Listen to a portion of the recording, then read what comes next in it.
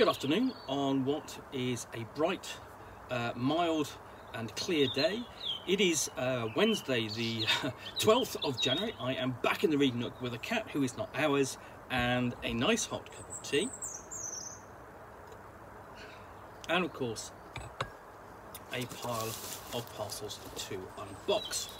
And the next one I am going to unbox is this one. So get the knife.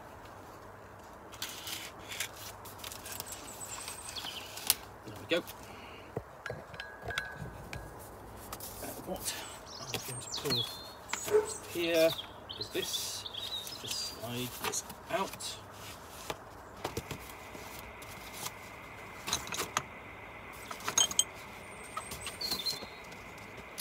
And this is the Troubleshooters, an action-adventure role-playing game published by, let's have a look, Helmgast. It's a Swedish role-playing game, and it's distributed by Modiphius Entertainment. If you get the idea from just the cover artwork that you're in Europe, well, of course you're in Europe because basically you've got the Eiffel Tower. You've got a de Cheveux, Citroën de Cheveux, TCV, and Concorde in the background. You're about right. And if you get the idea that this is kind of a comic book kind of setting, you've also got that right. So, the Troubleshooters. Where in the world will your next adventure take you? Welcome to the Troubleshooters, an action-adventure tabletop role-playing game of international mystery. Set in the mid-60s in a world with mysterious temples hidden in the jungles, valleys that time forgot, and mad scientists, space stations, spies with super gadgets, and villainous organisations scheming for world control, the characters live adventurous lives all over the world. No matter if it's a hunt for a lost treasure, helping someone get the inheritance, stopping spies from stealing military secrets, or foiling the octopus's evil plans for world domination, you just go on adventures, okay? And you need 6-sided dice and percentile dice to play with the Troubleshooters. So here we go. That's what it looks like in the back. So you've got a picture of the dice, equipment cards, passports. Basically, I think those are the character sheets. And then you've got the first adventure, which is the U-boat mystery. Because I don't think there's an adventure in here. But take that out and open up the side. Okay. And what we've got inside is portraits of sort of like action and characters. And this automatically, just looking at this, is it's reminding me of the Tintin stories by Hergé, or the Blake and Mortimer stories as well. That's called sort of bande de dessinée, comic book style that was really popular, sort of like in sort of 40s, 50s, 60s, 70s. Because I can remember growing up reading the Tintin stories at school and beyond, and I mean, I haven't read them for a while, but I probably would enjoy them if I did. And so this is a role-playing game then, set in that milieu of basically the jet age of international travel, mystery, and as you can see, there's just more of it here, where you can see these characters in action, including, you know, basically you've got like a shot of, you know, the moon rocket, which echoes that of Tintin on the moon. So this role-playing game is very knowing in its source material.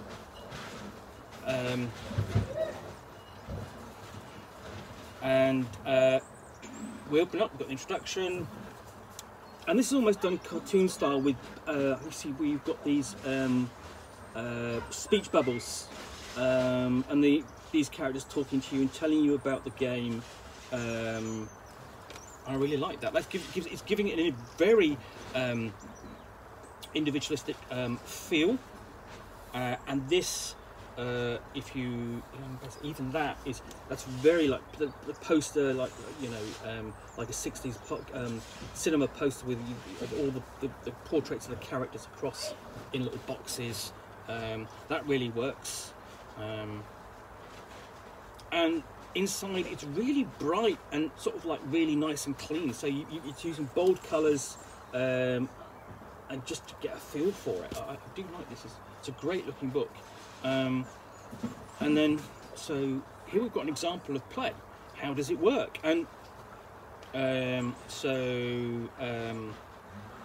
here we have essentially the characters we saw earlier actually being used to play, show you how the game works. I think this guy here is the referee. He might be the villain, because you can see him on the front cover there, just in the background watching events. So yeah, so this is about a game of action and adventure with a competent cast.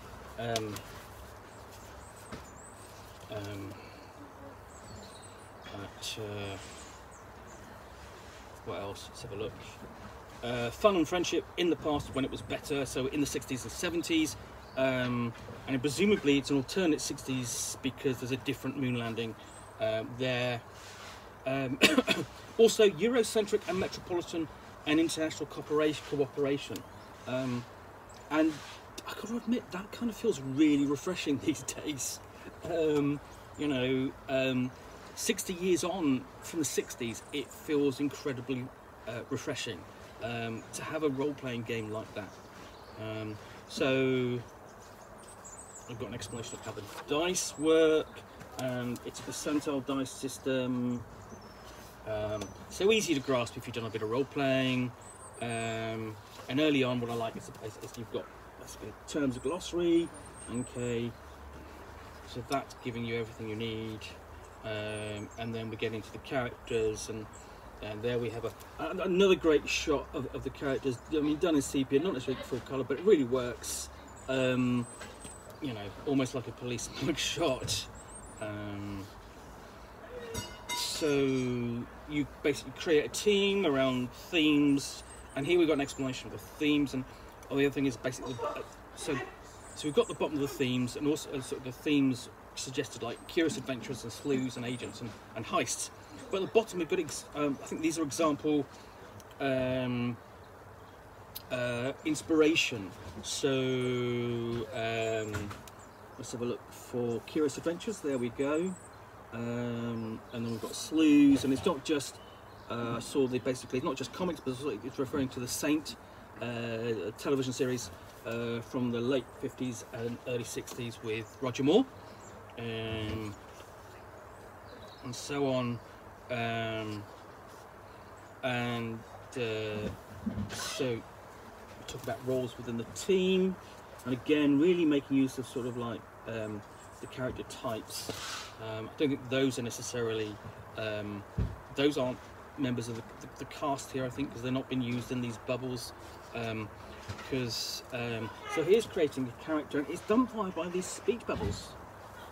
There's the guide, the young girl basically step by step, sort of like going through, and it's template based. So you pick a template and then take the skills and some abilities and so on.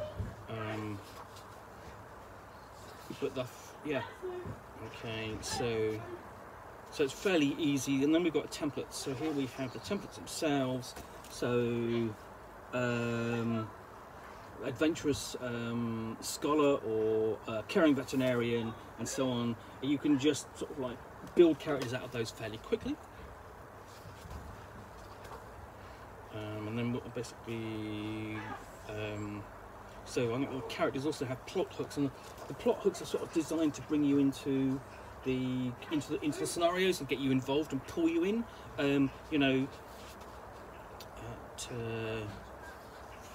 So and then skills and how skills work. And that's a list of all the skills. So it's not actually that many.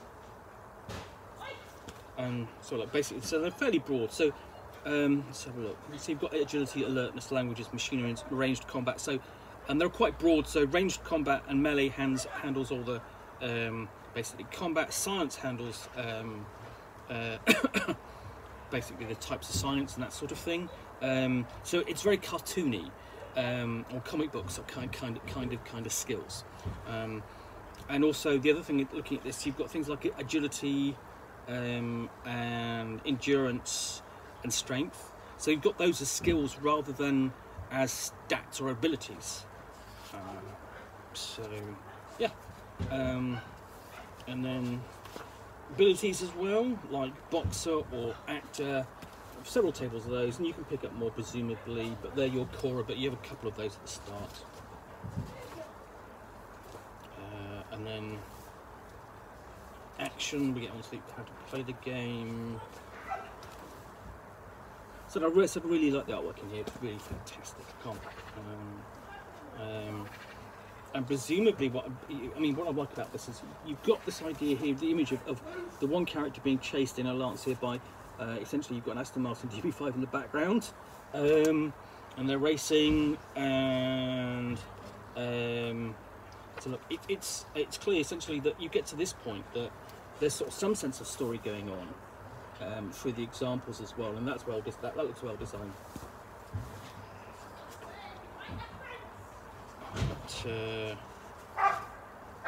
So yeah, more of that great artwork, and you can see there's the continuing story as well, because the girl is in the other car.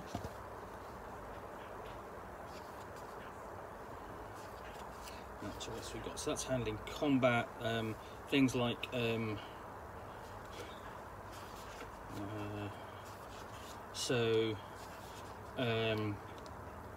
attack options. This is fun. Okay, so you've got attack options: whoomp, melee throw or grapple, or bam, aim shot.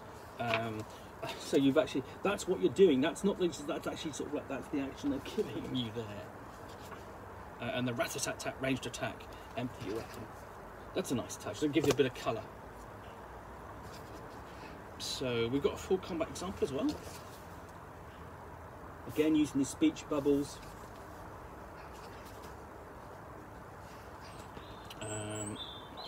Let's get further deeper into the book. So rules for story points and how they work.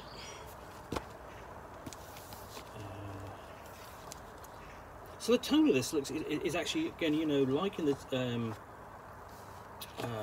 Tintin books, it's fairly positive and upbeat. You've got voice of equipment as well, and it's all really very well, cleanly laid out as well.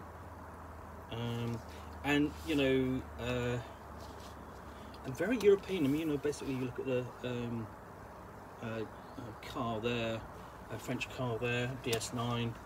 The DS9, it's in a way it's the Citroen sedan, whose name escapes me. Weird tech.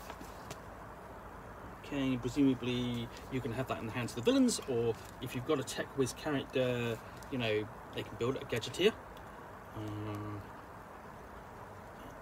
And then the world of Troubleshooters. So it's got a discussion of the zeitgeist and how it's different, so it's not your grandmother's Europe.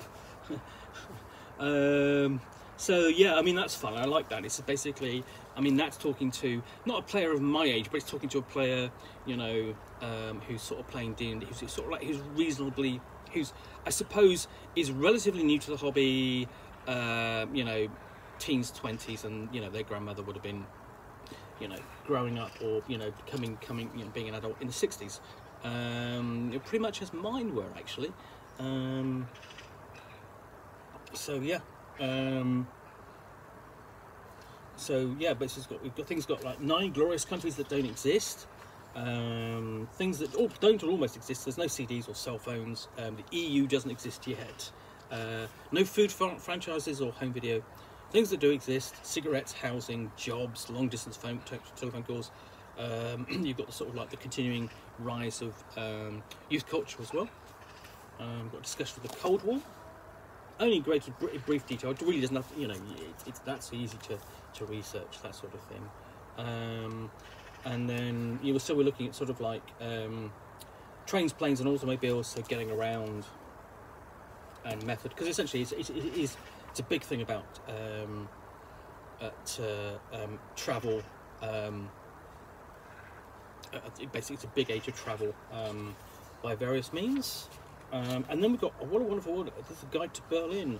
So guide to Berlin, and that's essentially that's a couple of pages there. And what we've got, so how to get to West Berlin, where to stay. I think there's a discussion there on challenge of getting to East Berlin, and then things to do in Berlin, and why Berlin is in your adventures. So it's interesting there that I'm kind of reminded, just looking at these, of a supplement called Thrilling Locations, which I've done an unboxing of for the James Bond 007 role-playing game. And there's something in there called Thrilling Locations, which sort of like it's a guide to all the big cities around the world. And this feels very similar to this, but obviously, whereas that is kind of pitched at sort of like a tone of, okay, where's the greatest hotels, places to eat, that sort of thing. This feels a bit more, I don't know, geared towards slightly, more obviously geared towards straightforward adventure, I think, rather than necessarily espionage. There's no reason why, I'm not saying you can't do an espionage style game with the Troubleshooters, and it's perfectly set up for that. It's perfectly set up for doing any number of sort of like action-adventure TV series from the period, whether that's The Man from U.N.C.L.E., The Persuaders, or The Protectors, stuff like that. So you also got Hong Kong and Ice Station X-14, Leningrad, Kyoto, and so on. No London. I don't have a problem with that. That's fine. Quick guide to France and Paris.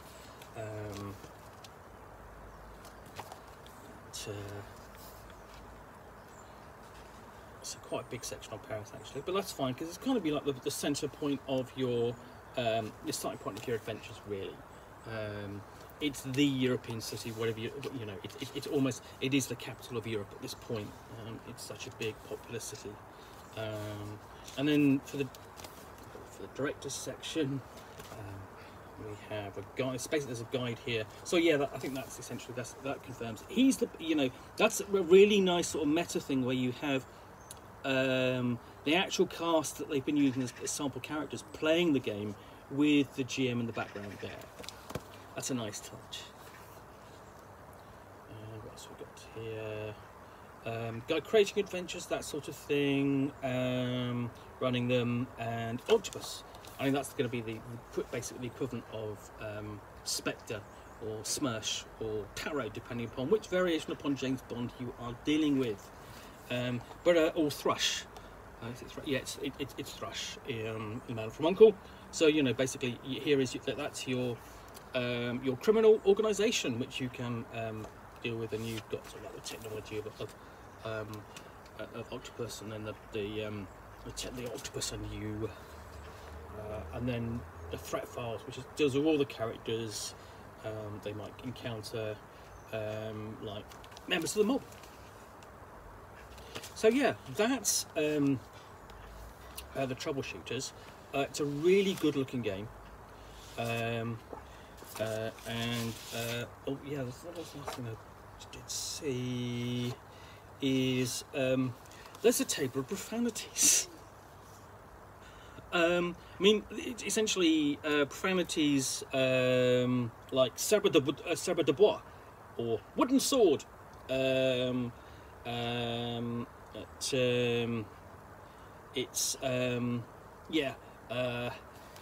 Basically profanities that aren't profanities, essentially swear words that aren't swear words that you can say and still get that PG rating.